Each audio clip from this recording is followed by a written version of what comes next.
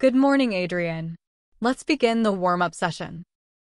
What inspired you to pursue a career in medicine?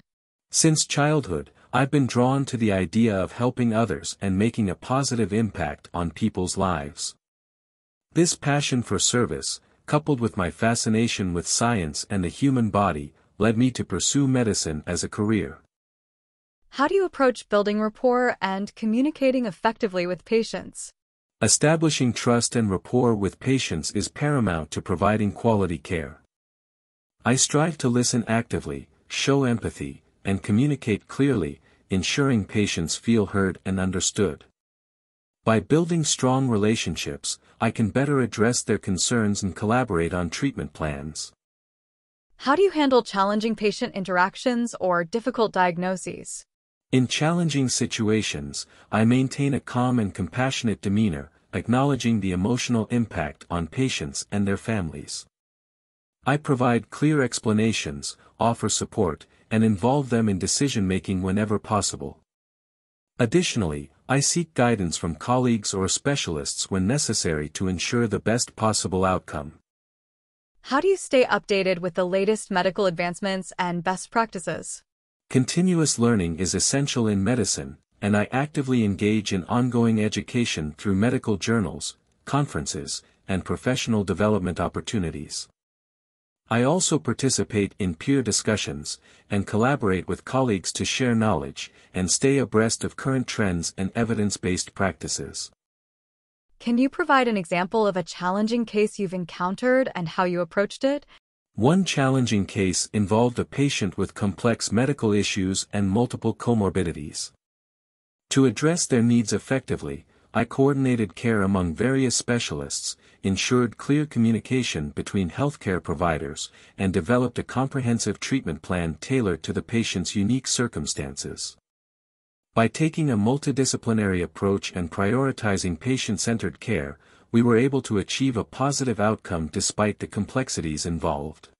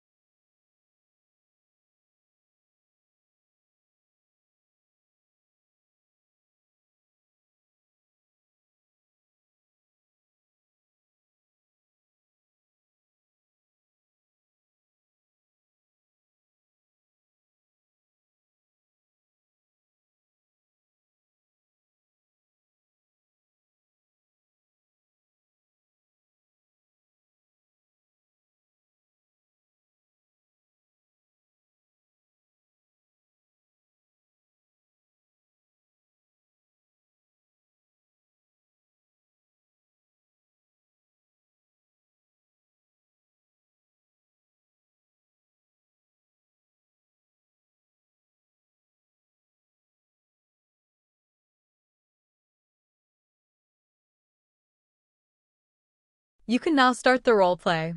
Mihiraa, I want to reassure you that being in the 90th percentile range is not necessarily a problem. Children grow at different rates, and being at the high end of the growth chart doesn't always indicate an underlying issue. It's important to remember that every child is unique, and what's most important is monitoring Mario's growth over time to ensure he remains healthy and happy. Dr. Ray, I'm really worried about Mario. He's growing so much faster than his classmates, and it's starting to concern me. I think there is something wrong with him. Mihiraa, it's understandable that you're concerned. I'd like to ask you a couple of questions to better understand Mario's growth pattern. Can you tell me how tall you and your spouse were when you were children? This information can help us gain insight into Mario's genetic predisposition for height. Yes, doctor. Neither of us was particularly tall at his age. We were both average height as children. All right. Mihiraa, one possibility we need to consider is something called precocious puberty.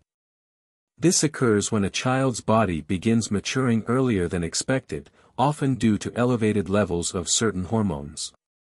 While this might sound alarming, I want to assure you that it's not uncommon, and many children who experience precocious puberty go on to lead healthy lives. If this is indeed the case for Mario, we'll work together to manage any potential challenges and ensure his well-being every step of the way. Thank you, Dr. Ray. That's a relief to hear. I guess I've been worrying myself sick over nothing. Mihiraa, based on our discussion and Mario's growth pattern, I believe it would be beneficial for him to see a specialist, specifically a pediatric endocrinologist. These are doctors who specialize in hormonal issues and can provide a more in-depth evaluation of Mario's growth and development. They'll be able to offer additional insights and guidance to ensure we're addressing any potential concerns comprehensively and effectively. I understand the importance of Mario's health, Dr. Ray, but if he's within normal limits, wouldn't it make sense to wait and see if his growth slows down on its own? I mean, rushing to see a specialist seems a bit excessive, doesn't it? Mihiraa, I completely understand your concern and hesitation. It's natural to want to wait and see if things resolve on their own. However, there are a few reasons why I believe a referral to a specialist is necessary.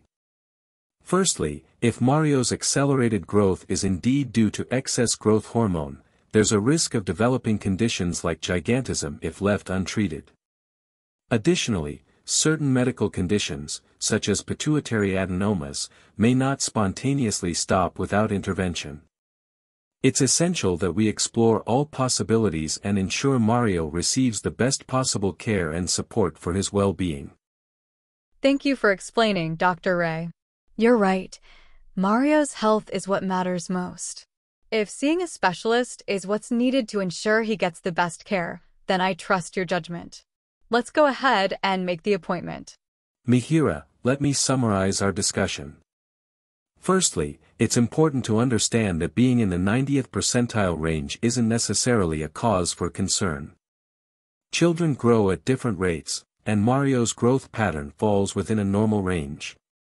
However, given his accelerated growth, we need to consider the possibility of precocious puberty, where early maturation can occur due to hormonal imbalances. While this may initially sound worrying, it's reassuring to know that many children experiencing precocious puberty lead healthy lives. However, it's crucial to be proactive. That's why I believe it's wise for Mario to see a specialist, specifically a pediatric endocrinologist. They can provide a more detailed evaluation and help us navigate any potential challenges that may arise. I understand your hesitations about seeking further evaluation, but it's essential to consider the potential risks if Mario's condition goes untreated. By addressing any underlying issues early on, we can ensure Mario's health and well-being are prioritized. Thank you for trusting my judgment, Mihiraa. Together, we'll ensure Mario receives the best possible care moving forward.